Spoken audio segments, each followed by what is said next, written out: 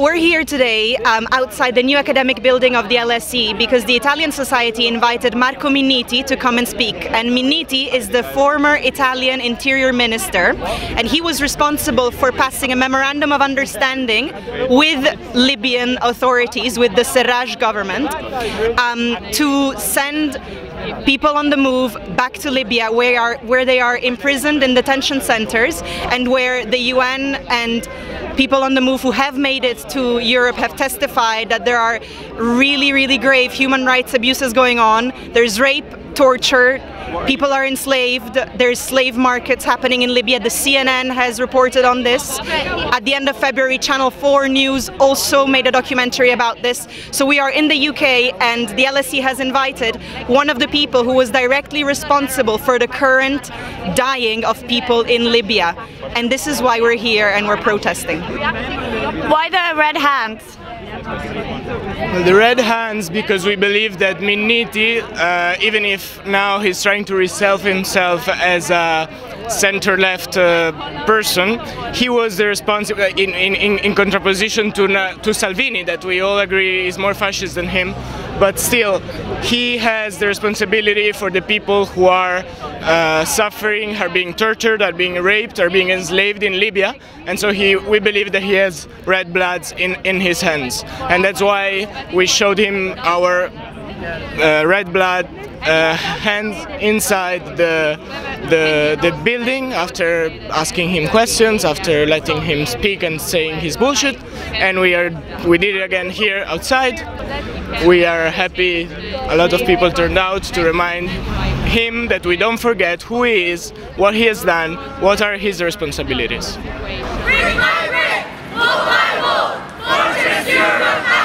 So, what do you make of Miinniti's argument that he prevents human trafficking?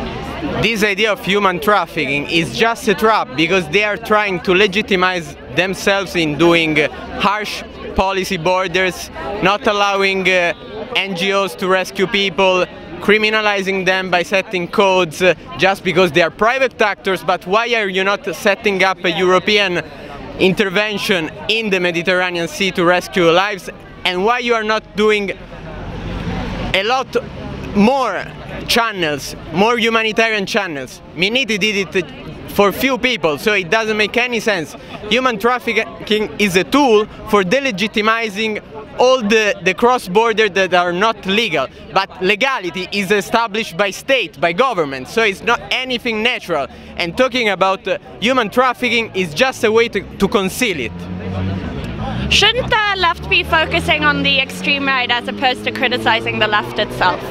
Sorry? Shouldn't the left, or shouldn't protests like these be focused on the extreme right instead of the left-wing politicians and liberal politicians? Yeah, I agree, but at the same time there are strong lines of continuities, and Miinniti paved the way for Salvini. This is very sad, but it's also totally true, because Salvini couldn't have done what he did and what he will do without having Miinniti preparing the field for a person that is more fascist than him. This is the issue. So, and this is not just about Miinniti, but it's also about Macron and all the liberal management of the European border regime, because the Turkey agreement was made by the liberal European elites that are now saying, oh, the nationalists will be so dangerous for Europe. But what did you do before? What is the liberalism that you are trying to defend? This is a liberalism that is fake. This is just a theater, show.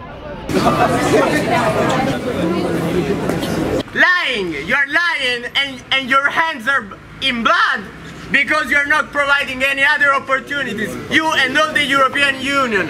So you are in continuity with all the nationalists, and you were here by saying, we are democratic, we are liberal, but this is bullshit, because we are doing exactly the same.